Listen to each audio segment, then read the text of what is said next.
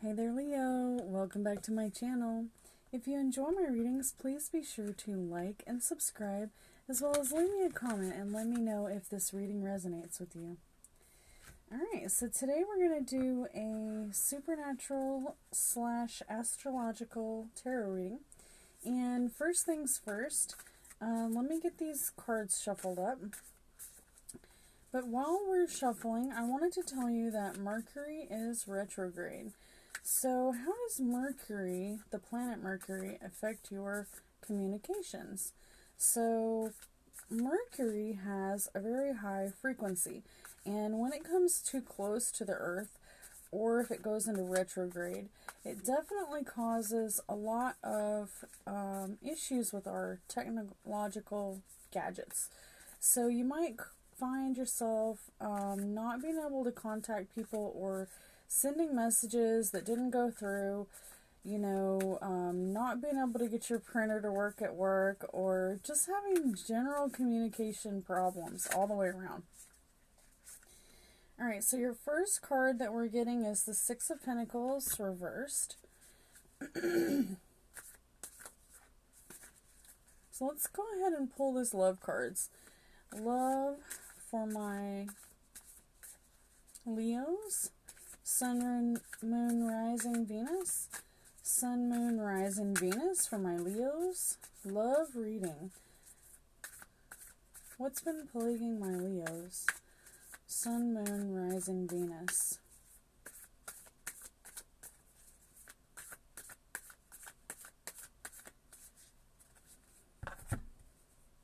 Alright, so under what's in your recent past, we've got Castiel, and he is carrying the burdens of too many. Alright, so I see you have this card a lot. So you're carrying around the burdens of too many. And then we've got the Lovers card, and this is in your immediate future. And the Lovers card basically is the relationship card, and usually it is it's a very good card. It's a positive card. So if you've been having trouble in your relationship, or if you're single, this is a good sign that you're going to have an opportunity to hook up in the future, or maybe even rekindle your love life. Now, I want to go ahead and warn you, with Mercury retrograde, all kinds of exes come jumping out of the woodwork. That doesn't mean that you have to jump on that. Alright? You do not have to, you don't have to go down the road you've already been down to know that it's a bumpy one.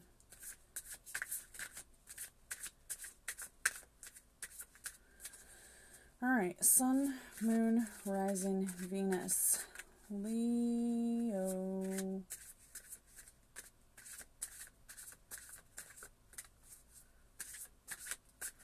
Alright. So right next to the Six of Pentacles reversed, which is in your immediate future. Oh no, I'm sorry, that's your past. We've got Sagittarius.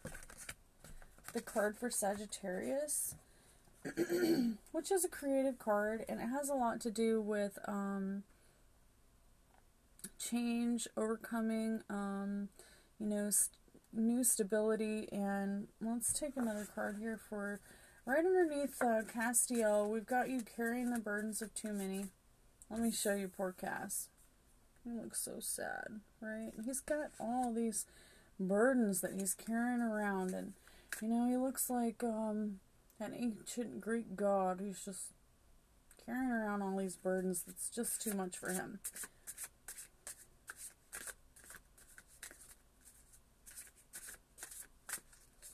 Alright, so let's go ahead and pull the Lovers card, the card for the Lovers, Ceres. Alright, Ceres is a really good card. I really like this card. It has to do with positive, the mother figure. I think that one's the mother figure. So I just got these cards, and I'm just starting to get the hang of them. I'll have to pull it up and tell you exactly what it says. But for the card that goes underneath your Lovers, We're going to pull Sun, Moon, Rise, and Venus for my Leos. And the bottom falls out. Alright, so Venus. So under the Lovers card, we got Venus, the planet of love. So I don't know what that means, but we're about to find out.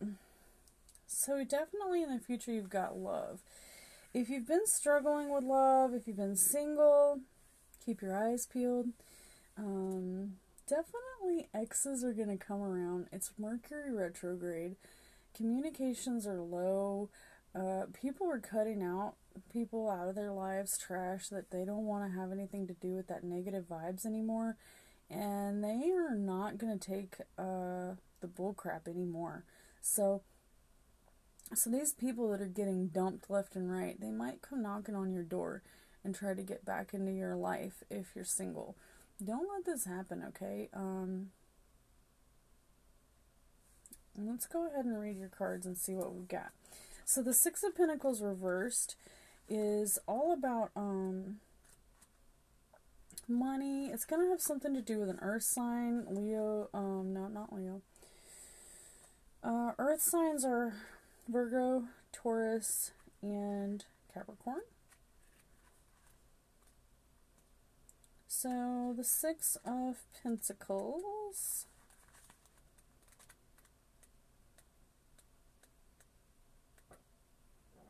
is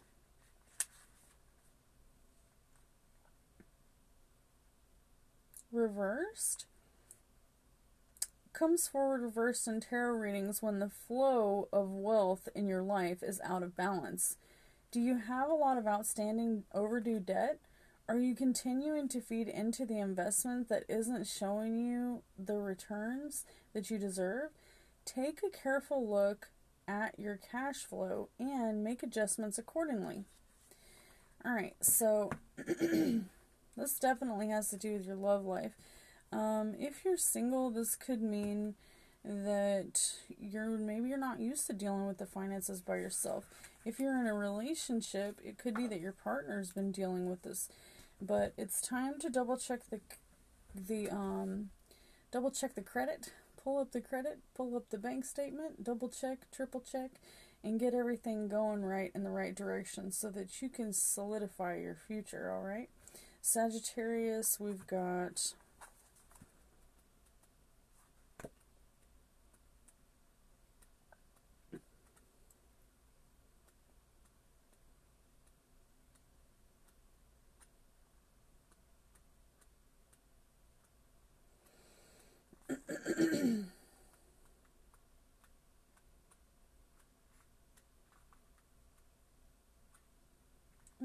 I can't find it, y'all. Hold on.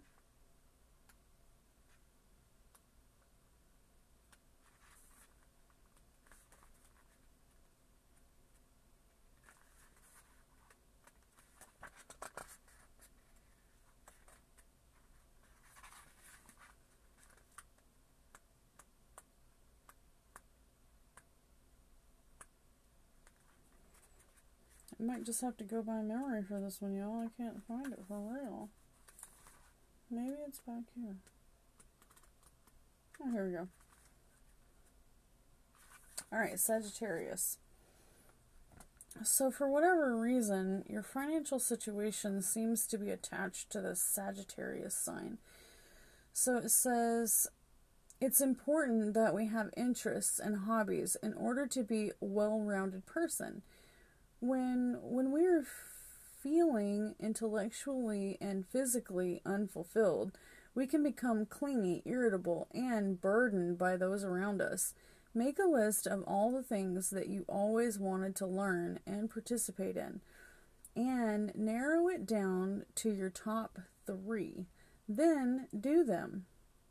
On the flip side, you could be spreading yourself too thin with multiple commitments, and Sagittarius, while an adaptable energy, can only keep it up for so long.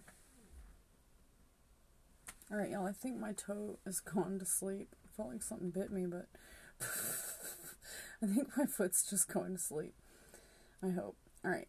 Keywords: optimism, exploration, knowledge, commitment, religion, search, clingy, irritable. Alright. So we overcome that, and that's going to really level out some of your issues right there. Alright, and then we've got the burdens of too many. So let's take a look at the Ten of Bones. Seems like you get this one awful lot. You know, this one reminds me of when I was going to college. I always had too much on my plate. I never could seem to like carry on normally. I had to my husband helped me a lot with dishes and laundry, and I honestly don't know how I would have got through it without him, to be honest. The Ten of Bones. So in the traditional tarot deck, this has a man who's carrying 10 wands. And his back just looks like he's breaking as he's trying to carry all this baggage that's so much heavy weight on him. So it says, when reversed, the weight of responsibility represented by the upright Ten of Bones has been lifted. You can finally breathe a little easier with less stress in your life. Often, when this tarot card comes forward in a reading, it's a sign that relief is soon to come. If you're feeling exhausted, know that the end of your troubles is near. Okay, so that's good. It's coming to an end. Your hard work is finally going to pay off. Let's check out Ceres, C-E-R-E-S, Ceres. This is a really good card. I read this one earlier, but I just don't know it well enough to regurgitate it to you right now because I'm so tired. Alright, so things are abundant in your life right now, and the potential for reaching your goals is at a peak. You just need to stay focused on the things that matter most to you. Don't let minor distractions get in the way of that or influence your decisions. You know what is best for you, even if it doesn't make sense to anyone else. If you are going through a low emotional period, do your best to appreciate the beauty in the everyday. Eat nourishing foods, make beautiful art, go on a walk, reconnect with nature, spend time with your loved ones, doing things that matter to you. Material items Material items and overindulgence will not serve you right now. So avoid emotional binges. Alright, so emotional binging. Yeah, I read this card 3 or 4 times today in this reading. So I find that a lot of people with mental disorders, such as bipolar disorder, will go on a depression and then they will go on they go down and then they go up, right? And when you go down for several days and then you come up for several days, on the up cycle, many people who have money to spend and a lot of people who don't have money to spend will go on a spending spree anyway. All right, and this emotional weight is lifted when they blow all their money somehow. And I've seen this with people who have gambling addictions. I've seen it with people who have drug addictions and they blow all their money on drugs. I've seen it for alcoholics who just go out every night and blow all of their money at the bar. I don't know, y'all. I'm epileptic. I can't go to the bar every night. It just doesn't even seem like something I would want to do.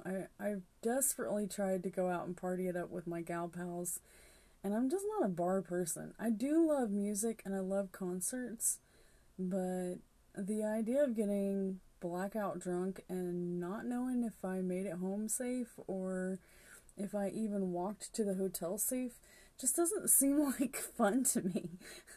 So watch out for these emotional binges. If you're not dealing with your emotions, it can cause you to have this problem, okay? When we are children, our parents are supposed to take care of us. They feed us when we are hungry, and at some point, we take over the parent's role for ourselves.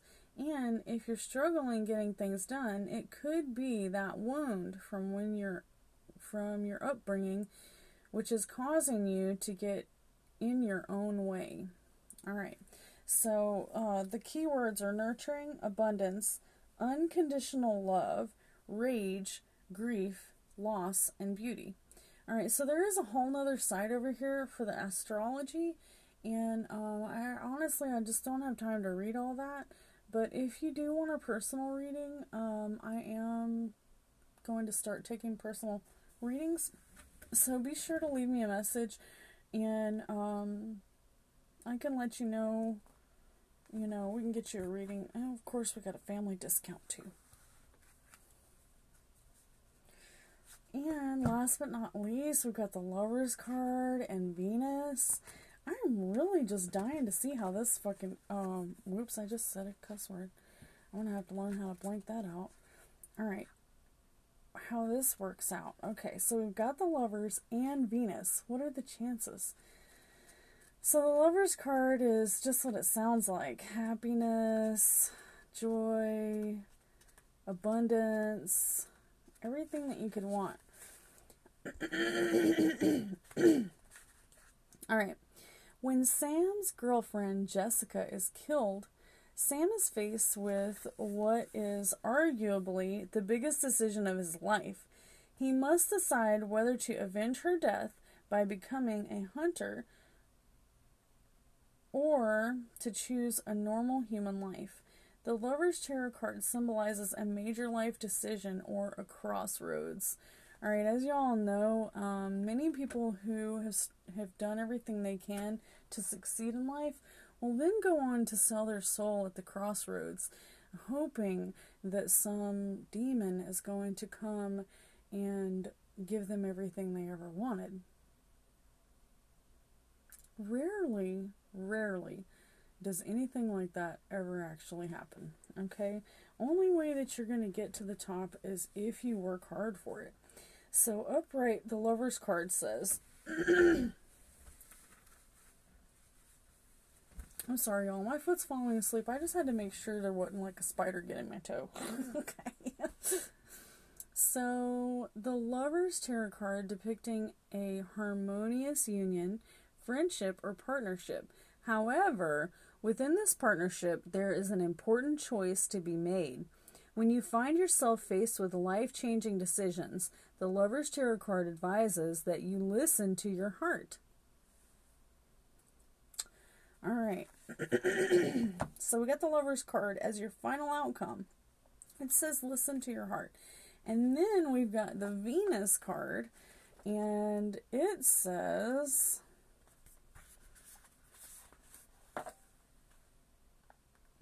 okay, so the rulers of this are Taurus and Libra, and in this reading, it is time to appreciate the beauty in your surroundings. Too often we rush through life, never stopping to appreciate the simple things. Food, shelter, our human needs, but we also need to enjoyment. We need pleasure and intimacy. We need laughter, and we need rest. Without those, we are just empty shells, prone to depression and loneliness. Venus serves as a reminder to pamper yourself every now and again. You'll be more productive in the long run. You could be going through a period of attraction right now. Whether you are attracting material items or romantic interests, Venus wants you to not only enjoy it, but to utilize it. How can you use this magical energy you are radiating to serve yourself? So often we are told not to be selfish or to put our needs first, but in fact, you must. When you are happy, the people around you are happier as well. All right. So if there's something dragging you down, put it on the forefront. Cope with it. Deal with it. If it's a heavy weight, an emotional loss, maybe your lover's out of town. Maybe you've lost a loved one. Maybe you have family that's struggling and you're unable to help them. Sometimes you can't help your family if it's enabling them. This is the kind of struggles that cause you trouble whenever, you're trying to live your best life. All right? So let's pull some manifestation cards and wrap this reading on up. All right, so you might have been having some financial difficulties. Just double check your tag. Double check your, whatever those bills are that don't go through automatically. If you have any that aren't on auto pay, double check them. Make sure they're going through. Pull up your bank account. Make sure that everything looks just so. Make sure there's not some, app that you've allowed to be on your phone that's charging you monthly that you haven't recognized. Maybe that account that you thought you canceled is still charging you. I'm not going to name any, but I want to. Alright, so under Sagittarius and the Six of Pentacles with your financial situations, it says cut a string on a moon cycle for manifestations. Patterns for change. So you have to start new patterns, push the old patterns out. Past life lover. Alright, so you've got the Lover's cards. You've got this Castiel, just so sad. Then you've got this Ceres over here talking about emotional baggage. Or what did it say? Emotional Benges. Okay, this is a new one for me. I'm loving this. Alright, so it says you might have a past life lover. Alright, so not only might you have a past life lover, but you might have a current life lover who is not going to want this to happen, okay? So if your soulmate comes a-calling, make sure that they are legit and not loco, because it is Mercury retrograde, and you never know what might come rolling in your driveway.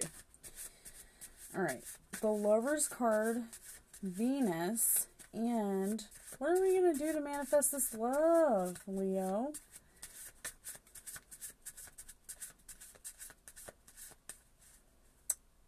Twin Flame. Alright, so twin flames are part of the reason that I started doing this tarot reading. I feel like I'm watching some of these tarot readers online, and they kind of encourage you to stay in bad relationships, using the moon and the Mercury retrograde and all these as excuses to stay in a bad relationship. If you're in a relationship with someone who is your exact opposite and it's not working out for you, then don't continue on that. If it's not working out for you and you're not happy, and especially if you're still young and things are looking up, then get out of that relationship while you can. But like the twin flame just kind of, the way that they explain it just kind of makes me feel like you're staying in a relationship because of the wrong reasons. For the wrong reasons. If your heart's not in it to win it, then... But look, you've got the Lover's card and the Venus card, and then the Twin Flame. So the Twin Flame is like someone who's your opposite. And opposites do attract, but in astrology, your opposite is your detriment. Okay, so Leo...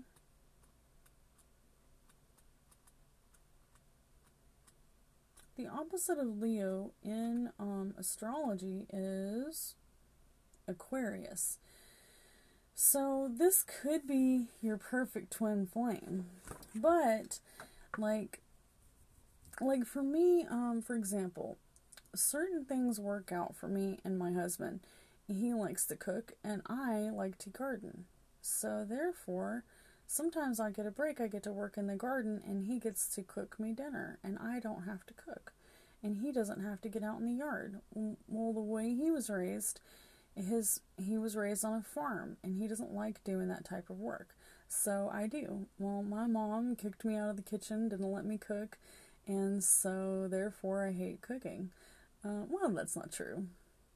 That's not true. I love cooking, but sometimes it's nice to have a role reversal. So if you're in a situation where your lover is indeed someone who compliments you, even though you're opposites, then that's the good kind of love. That's what you want to strive for. But if it's the kind of love where you're doubling down on the burdens and you don't really have anything in common, then that's not the kind of twin flame that you really want to keep lighting up for, right? Okay, so, but it looks to me like this love, I just don't like this twin flame card. You know, I know a lot of people think it's good, but it can be, set you up for failure. Especially if, you know, you watch a lot of these twin flame videos and you think that you've just found your longtime lover, but it could be the opposite. It could be someone that you just literally cannot be your detriment, okay? So how do you know if, I mean, you really need to see a therapist to find out this kind of stuff. But it looks like you might have somebody else look in your direction. Alrighty, Leo. Well, I hope this reading resonates with you. I hope you love it. I hope that you know, this advice helped you. If it did, please be sure to give me a like and a subscribe. And if you are in a narcissistic relationship, I can do a narcissist reading.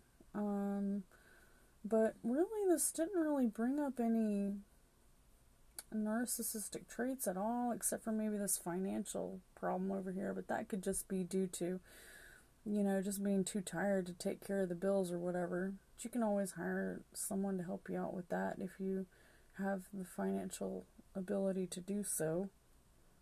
Sometimes maybe you hire someone to do the lawn for you, or someone to do something that give you a little extra free time to make sure all your I's are dotted and your T's are crossed and everything's just so. Alright, so thank you, Leo, for all the likes, shares, comments, and subscribes. If you do indeed want to continue hearing my readings, I'm going to need some feedback. So let me know, and I'll probably see you next week.